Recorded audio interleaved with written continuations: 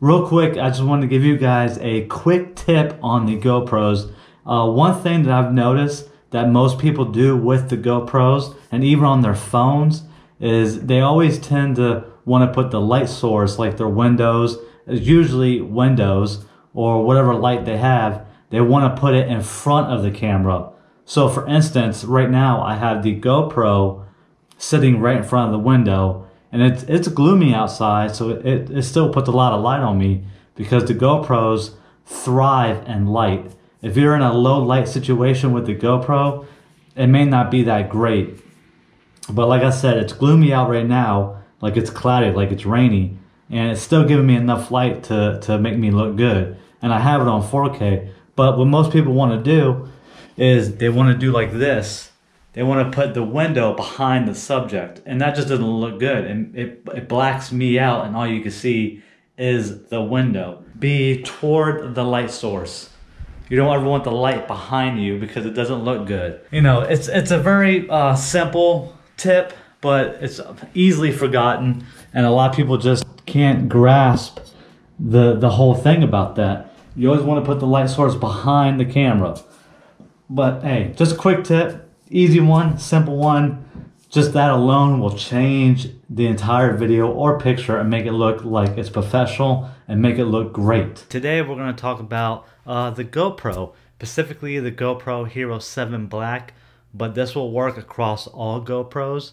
Basically, is it good for YouTube? And in my opinion, yes, it is. The GoPro is actually a super powerful camera. So if you're just a YouTuber that does talking head videos like this particular one, the setup is a little bit easier, especially if you won't be moving around and doing like more traditional vlogs like Peter McKinnon or Casey Neistat and other people like that.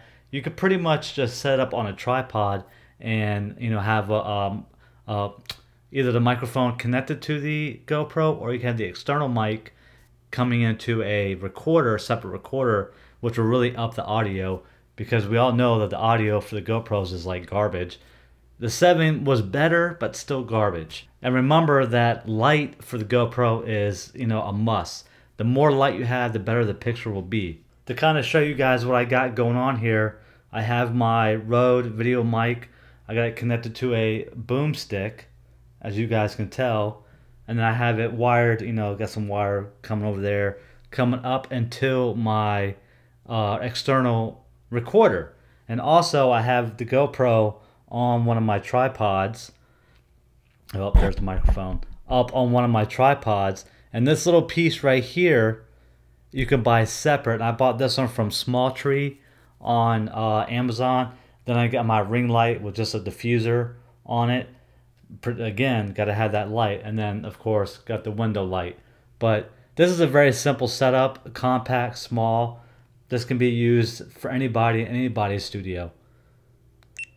And that's pretty much my setup, just for when I do the talking head videos like this one. But if you're more of a vlogger, I got you. I got something that would definitely work. And that's this bad boy right here. This is the GoPro El Grande. I know this is a bit extreme. It's a selfie stick. I feel like Luke Skywalker with this, with a lightsaber.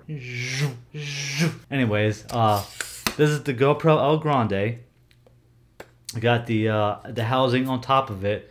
The cool thing about this is it uses the. It's hard to get. It uses the. Well, anyways, you guys get the point. It uses the quick clips, you know, that you put like on your helmets and things like that. But for some reason mine is really hard to get. Oh, and it just broke. The little piece came off of the GoPro. Never had that happen before. Jeez. Anyways, there's the broken housing piece, but it connects on to the, you know, the little piece that comes for the helmets and things like that. That's how you connect it on the El Grande. Anyways, didn't expect that. The beauties of a YouTuber and behind the scenes. But the El Grande, I'm a big fan because you can kind of hold it like this. And I'll show you. I've done a little bit of vlogging with it. And you just kind of hold it like this with the stick down and the GoPro up. And it's at a perfect distance. You can hold it closer if you want, because we know it's a wide angle. But there's a couple other things that you're gonna need for the GoPro. Now let's say that you do want to vlog, you know, walk around and have your GoPro on the El Grande stick, or you can even use a GorillaPod too if you want. It's the same thing. I just like the stick because, you know, I can extend it way out, the El Grande stick. But we all know, again, the audio on the GoPro is terrible. So there's a little thing that I found, this little gadget right here. You slide it on the GoPro, on the housing group on the top like this, and it houses this thing, which you will need this to up the audio. This is $50. This is the 3.5 millimeter jack to the USB-C in, and this will go slide in there like that. You connect it like that, then you get this little mic right here. This is the Rode Video Micro. This is a good one because it doesn't take a battery or anything like that. It's compact, just like the GoPro. And you just kind of hook it, boom, plug everything up, and that would be your little setup like that. Now the reason why this is good, it houses the little dongle thing here, and this doesn't get in the way of the video. Before, you know, you would have something similar and it would get in the way when you get one of those other housing units. But this works for me. You can even get some where this will be on the bottom. That I don't like because still this will still bounce in the frame because it's such a wide angle. So for me, this is like the setup that I would have. That's the perfect setup in my opinion. And you can vlog with this all day anywhere you go. And again, it's super compact, except for this. You know, people always get weirded out by this because it looks like a dead cat or a dead rat. It looks weird, but anyways, that's that. And one more thing before we end this video, if you are going to be getting GoPros and use them and investing in them, just get this little guy right here, this dual charger. That way you can charge 2 batteries per time, because the GoPro batteries really don't last that long. But they've been pretty good for me. They last longer than people say they do. A lot of YouTubers say get that